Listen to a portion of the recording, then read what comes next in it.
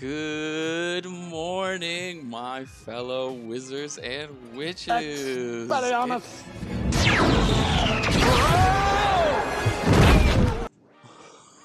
Oh, good morning, Alex.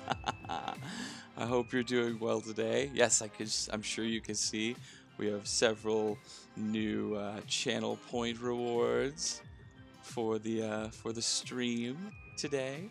I thought we would be able to go through those when we get a few more people to join us after we've finished Chapter 1. I'll explain what we'll be doing for the game today. So thank you for joining us, my friends, my fellow viewers, my fellow wizards and witches. I hope everyone had a fantastic weekend. I hope everyone had a magical time. I hope everyone is ready as we will be continuing our first chapter of Harry Potter and the Sorcerer's Stone. We'll wait a couple more moments. Good morning. Oh, my friends, we have a special witch with a special birthday today. Oh, look, it showed up. You can see Kathy Schmidt.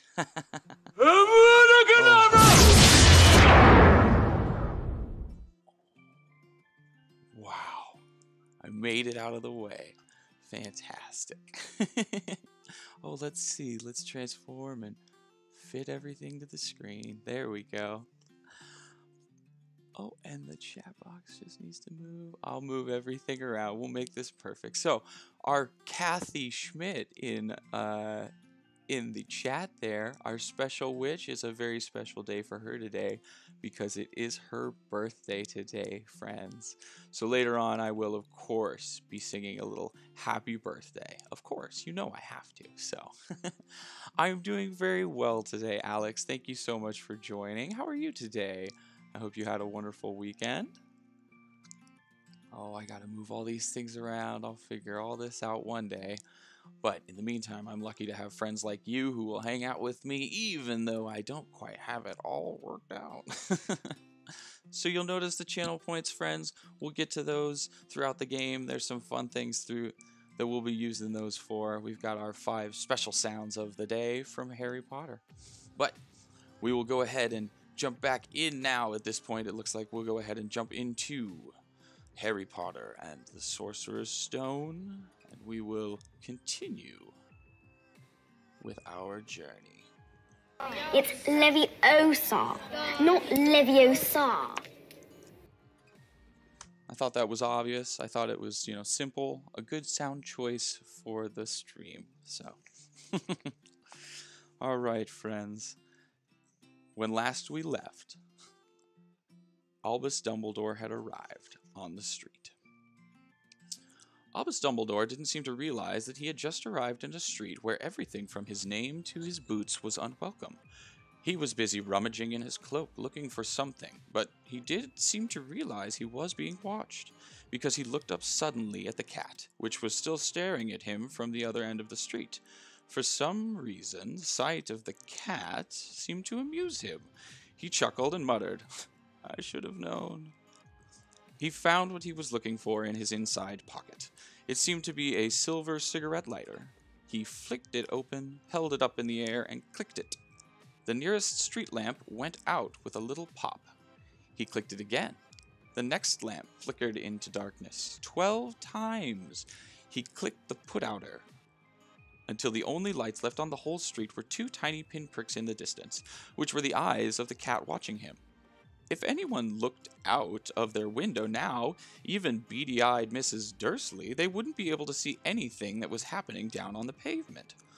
Dumbledore slipped the putter-outer back inside his cloak and set off down the street toward number 4, where he sat down on the wall next to the cat. He didn't look at it, but after a moment he spoke to it. "Fancy seeing you here, Professor McGonagall." He turned to smile at the tabby, but it had gone. Instead, he was smiling at a rather severe-looking woman who was wearing square glasses, exactly the shape of the markings the cat had had around its eyes. She, too, was wearing a cloak, an emerald one. Her black hair was drawn into a tight bun. She looked distinctly ruffled. "How did you know it was me?" she asked. "My dear Professor, I've never seen a cat sit so stiffly." "You'd be stiff if you'd been sitting on a brick wall all day," said Professor McGonagall. "All day? When you could have been celebrating? I must have passed a dozen feasts and parties on my way here. Professor McGonagall sniffed angrily. Oh, yes, everyone's celebrating all right, she said impatiently. You'd think we'd be a bit more careful now. Even the Muggles have noticed something's going on. It was on their news. She jerked her head back at the Dursleys' dark living room. I heard it. Flocks of owls shooting stars. Well, they're not completely stupid. They're bound to notice something. Shooting stars down in Kent. I'll bet that was Diddlers Diggle. He never had much sense. You can't blame them, said Dumbledore gently. We've had precious little to celebrate for 11 years. I know that, said Professor McGonagall irritably. But that's no reason to lose our heads. People are being downright careless out on the streets in broad daylight, not even dressed in Muggle clothes, swapping rumours. She threw a sharp sideways glance at Dumbledore, here, as though hoping he was going to tell her something, but he didn't, so she went on. A fine thing it would be if on the very day you-know-who seems to have disappeared at last, the Muggles found out about us all. I suppose he really has gone, Dumbledore? It certainly seems so, said Dumbledore. We have much to be thankful for. Would you care for a lemon drop? A what? A lemon drop. They're a kind of Muggle sweet I'm rather fond of. No, thank you, said Professor McGonagall, coldly, as though she didn't think this was the moment for lemon drops. As I say, even if you know who has gone, my dear Professor, surely a sensible person like yourself can call him by his name? All this you-know-who nonsense. For 11 years, I have been trying to persuade people to call him by his proper name. Voldemort. Professor McGonagall flinched, but Dumbledore, who was unsticking 2 lemon drops, seemed to not notice. Hi, Kaylin. Oh, thank you for joining us for Storytime with Food. You're one of the coolest witches out there. No doubt. Everyone knows this. It gets so confusing if we keep saying you-know-who. I have never seen any reason to be frightened of saying Voldemort's name. I know you haven't, said Professor McGonagall, sounding half exasperated, half admiring. But you're different. Everyone knows you're the only one you know who. All right. Voldemort was frightened of. You flatter me, said Dumbledore calmly. Voldemort had powers I will never have, only because you're too, well, noble to use them. It's lucky it's dark. I haven't blushed so much since Madame Pomfrey told me she liked my new earmuffs. Professor McGonagall shot a sharp look at Dumbledore and said, The owls are nothing next to the rumours that are flying around. You know that everyone's saying? About why he disappeared? About what finally stopped him? It seemed that Professor McGonagall had reached the point she was most anxious to discuss. The real reason she had been waiting on a cold, hard wall all day, for neither a cat nor as a woman had she fixed Dumbledore with such a piercing stare as she did now. It was plain that whatever everyone was saying, she was not going to believe it until Dumbledore told her it was true. Dumbledore, however, was choosing another lemon drop and did not answer. What they're saying, she pressed on, is that last night Voldemort turned up in Godric's Hollow. He went to find the Potters. The rumour is that Lily and James Potter are they're dead. Dumbledore bowed his head. Professor McGonagall gasped. Lily and James. Can't believe it. I didn't want to believe it. Oh, Albus. Dumbledore reached out and patted her on the shoulder. I know, he said heavily. Professor McGonagall's voice trembled as she went on. That's not all. They're saying he tried to kill the Potter's son, Harry, but he couldn't. He couldn't kill that little boy. No one knows why or how, but they're saying that when he couldn't kill Harry Potter, Voldemort's power somehow broke, and that's why he's gone. Dumbledore nodded grimly. It's true, faltered Professor McGonagall. After all that's done, all the people he's killed, he couldn't kill a little boy? It's just astounding. Of all the things to stop him. But how in the heaven's name did Harry survive? I can only guess, said Dumbledore. We may never know. Professor McGonagall pulled out a lace handkerchief and dabbed her eyes beneath her spectacles. Dumbledore gave a great sniff as he took a golden watch from his pocket and examined it.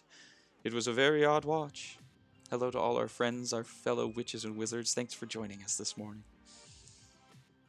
Dumbledore gave a grey sniff as he took a golden watch from his pocket and examined it. It was a very odd watch. It had 12 hands, but no numbers. Instead, little planets were moving around the edge. It must have made sense to Dumbledore, though, because he put it back in his pocket and said, "Hagrid's late. I suppose it was he who told you I'd be here, by the way?" "Yes," said Professor McGonagall. "And I don't suppose you're going to tell me why you're here, of all places?" "I've come to bring Harry to his aunt and uncle. They're the only family he has left now." You don't mean... You can't mean the people who live here?" cried Professor McGonagall, jumping to her feet and pointing at number 4. "Dumbledore, you can't. I've been watching them all day. You couldn't find 2 people who are less like us. And they've got this son. I saw him kicking his mother all the way up the street, screaming for squeeze. Harry Potter come and live here? It's the best place for him," said Dumbledore firmly. "His aunt and uncle will be able to explain everything to him when he's older. I've written them a letter." "A letter?" repeated Professor McGonagall faintly, sitting back on the wall. "Really, Dumbledore, you think you can explain all this in a letter? These people will never understand him. He'll be famous. A legend. I wouldn't be surprised if today was known as Harry Potter Day in the future. There will be books written about Harry. Every child in our world will know his name." "Exactly," said Dumbledore, looking very seriously over the top of his half-moon glasses. "It would be enough to turn any boy's head, famous before he can talk or walk. Famous for something he won't remember. Can't you see how much better off he'll be growing up away from all that until he's ready to take it?" Professor McGonagall opened her mouth, changed her mind, swallowed, and then said, Yes, you're right, of course. How's the boy getting here, Dumbledore?" She eyed his cloak suddenly, as though she thought he might be hiding Harry underneath it. "Thank you, my love. Breakfast." Hello, friends. Thanks for joining us. We're in the middle of Chapter 1. Hagrid's bringing him. You think it wise to trust Hagrid with something as important as this? "I would trust Hagrid with my life," said Dumbledore. "I'm not saying his heart isn't in the right place," said Professor McGonagall grudgingly. "But you can't pretend he's not careless. He does tend to..." What was that? A low rumbling sound had broken the silence around them. It grew steadily louder as they looked up and down the street for some sign of a headlight. It swelled to a roar as they both looked up at the sky, and a huge motorcycle fell out of the air and landed on the road in front of them. If the motorcycle was huge, it was nothing to the man sitting astride it. He was almost twice as tall as a normal man and at least 5 times as wide. He looked simply too big to be allowed, and so wild. Long tangles of bushy black hair and beard hid most of his face. His hands the size of trash can lids, and his feet, in their leather boots, were like baby dolphins. In his vast muscular arms, he was holding a bundle of blankets. "Oh, for breakfast, I've got some bagel balls with cream cheese inside them. My fiance cooked those up for me. Delicious. Yes, food is necessary for story time. I hope all my friends out there have some water. Important to stay hydrated. And if you're out there in the chat, feel free to say hello and join us this morning.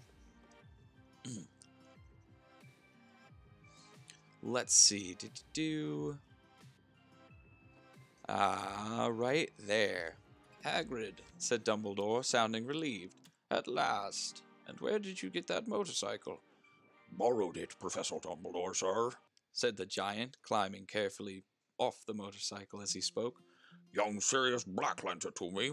I've got him, sir. No problem, was there? No, sir. House was almost destroyed, but I got him out all right before the muggles started swarming around. He fell asleep as we was flying over Bristol. Dumbledore and Professor McGonagall bent forward over the bundle of blankets. Inside, just visible, was a baby boy, fast asleep.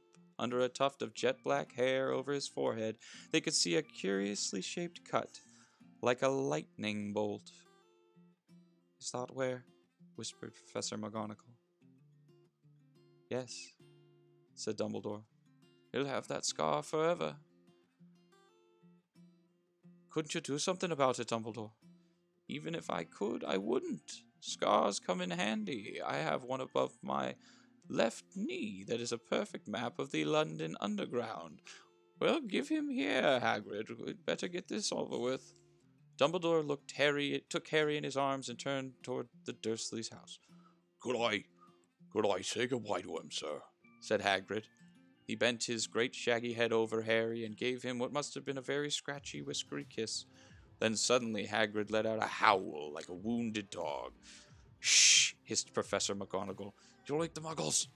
So sorry, sobbed Hagrid, taking out a large spotted handkerchief and burying his face in it. but I can't stand it. Lily and James did. And poor Harry will have to live with Muggles. Yes, it's all very sad, but get a grip on yourself, Hagrid, or it will be found, Professor McGonagall whispered, patting Hagrid gingerly on the arm as Dumbledore stepped over the low garden wall and walked to the front door. He laid Harry gently on the doorstep, took a letter out of his cloak, tucked it inside Harry's blankets, and then came back to the other two. For a full minute, the three of them stood and looked at the little bundle. Hagrid's shoulders shook. Professor McGonagall blinked furiously, and the twinkling light that was usually shown from Dumbledore's eyes seemed to have gone out. "Well," said Dumbledore finally, "that's that. We've no business staying here. We may as well go and join the celebrations." Yes, said Hagrid in a very muffled voice. I'll be taking Sirius's bike back. Good night, Professor McGonagall. Professor Dumbledore, sir. Wiping his streaming eyes on his jacket sleeve, Hagrid swung himself onto the motorcycle and kicked the engine into life. With a roar, it rose into the air and off into the night. "I shall see you soon, I expect, Professor McGonagall," said Dumbledore, nodding to her. Professor McGonagall blew her nose in reply. Dumbledore turned and walked back down the street. On the corner, he stopped and took out the silver putter-outer.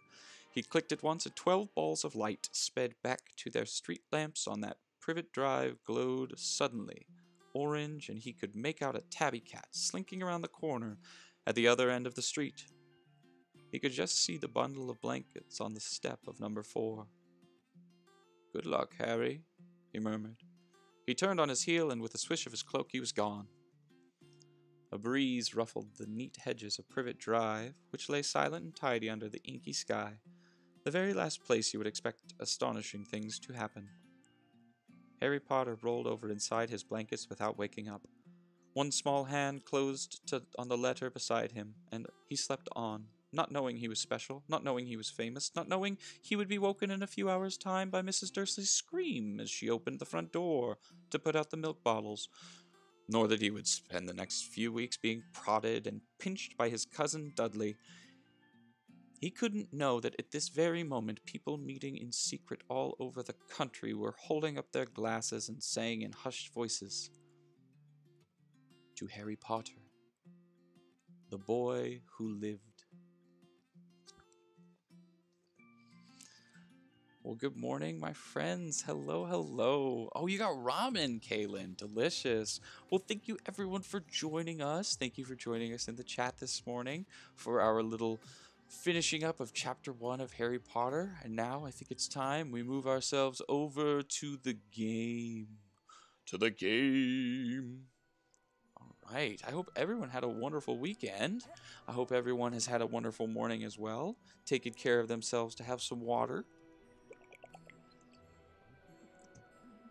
I've got my Harry Potter to help us out. Good morning, Nikki Noob. Everyone, if you take a chance and look at the channel points, we've got some special channel points up for the day. We have a special action with each of them. All right, and I guess if you play them, you'll see, and you'll have to try to figure it out and let me know. Before we get started, I'm gonna take a delicious bite of this bagel. Kaylin, I've got great news. It's very good. Okay. So, when last we left. Oh, just continue story. Good. Here we go.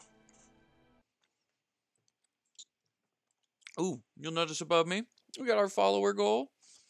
We got 5 days to get 25 people. I think we can do it. Okay. When we last left. Yes, we were in the Quidditch stands. Okay. When last we last. Don't talk with your mouth full, Nick. when last we left our heroes.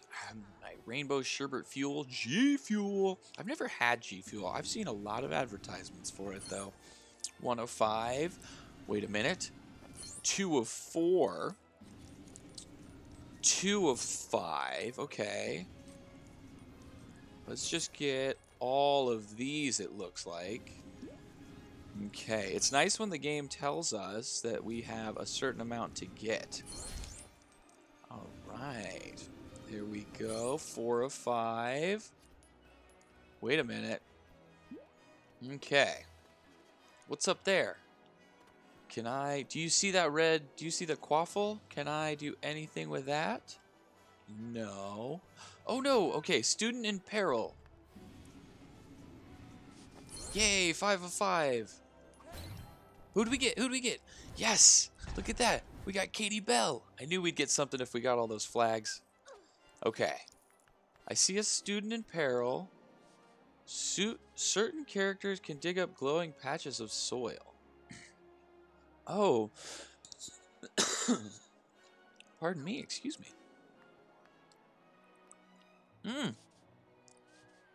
Rump steak, good morning. We're going to start the morning out with some squats. Gotta stay healthy, kids. 1, 2, 3, 4, 5, 6, 7, 8, 9, 10. That's our 10 squats. Look at that, we done 10 squats. Okay, here we go. Wait, can I dig this up? This was I want. It was glowing.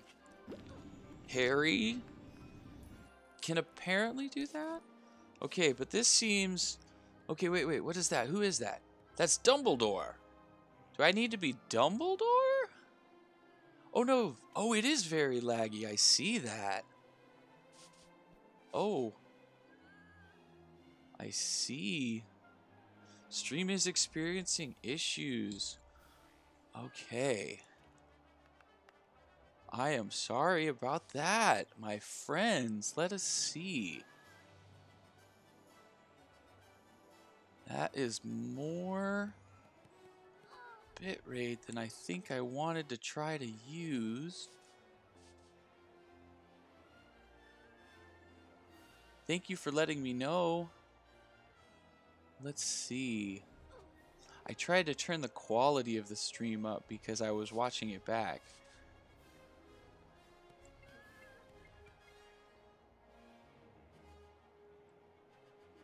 Perhaps try lowering my graphics settings in the game. Do you mean on the PlayStation, Rumpsteak? Because I'm not playing on my computer. I did try to turn it up. I tried to make the quality a little better, and I don't know if I was able to do it quite right. So let me jump over. I have a thing that you can use with Twitch that tells you how to put everything.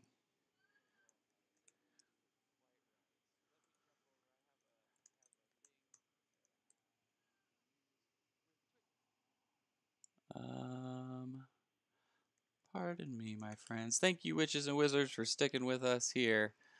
Let's see. Did it do?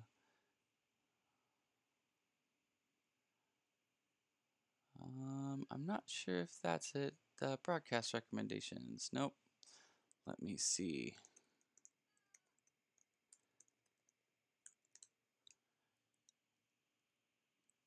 There's that. Okay, so I need to turn that back down to 3000. All of this is all technical and new to me. Still learning. Okay. And then what else? 3000 frame rate. Profile mean high. Okay. And we'll check this again. No, I see that it's very choppy, my friends. Thank you so much for sticking with us. Where's the PlayStation? Yeah, I'm trying to. I think I need to lower the quality of my stream, unfortunately. But that's okay. Let's try that. High setting. Done. Okay, well, we'll keep an eye on it and see if it's still choppy now. Issues with our own broadband. Quite possibly. I am plugged in with an Ethernet cable.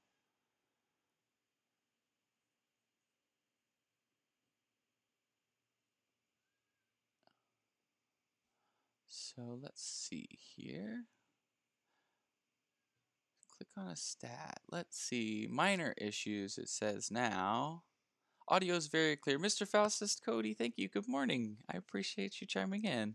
Audio is clear. It's only video issues. That is not my favorite things. That's okay. Hopefully we'll be able to figure it out. And I hope I don't have to end the stream to make any of the changes. Oh, that's the other thing. There we are. Okay, so now I need to reduce that down to 1280 by 720. Bam. Okay. Those should be the changes that I think I make. Wow, skip frames, 84% skip frames over the last 2 minutes. My goodness, my goodness, my goodness. That is not good numbers.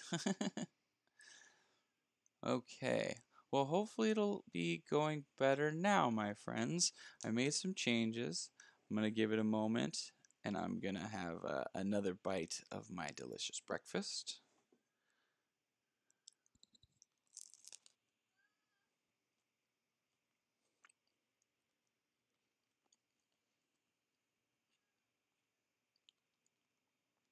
Is it still being weird, Kaylin? Thank you for letting me know, everyone. I do appreciate everyone trying to